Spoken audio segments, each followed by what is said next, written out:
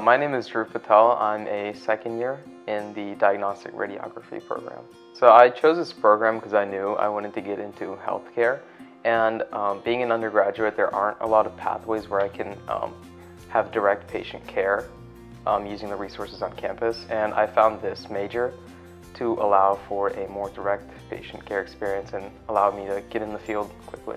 The aspects of clinical that I enjoy the most is just meeting patients. I find myself spending like a few minutes every day with each patient, just talking to them, figuring out their life stories, talking about mine, just how their day is going, and just overall comforting patients. Going to different clinical sites and providing care to different types of patients has really been eye-opening, since it's given me a greater perspective on my life and how different types of people exist, and allowed me to mature very much. What I love about these classes is how they're very focused on healthcare and directly what I'll be learning in the field. Many of the classes on campus teach stuff that isn't required, but in these classes that we're taught, they have a direct application in the real world. So what I like about small classes is the direct connection that I get with the faculty members.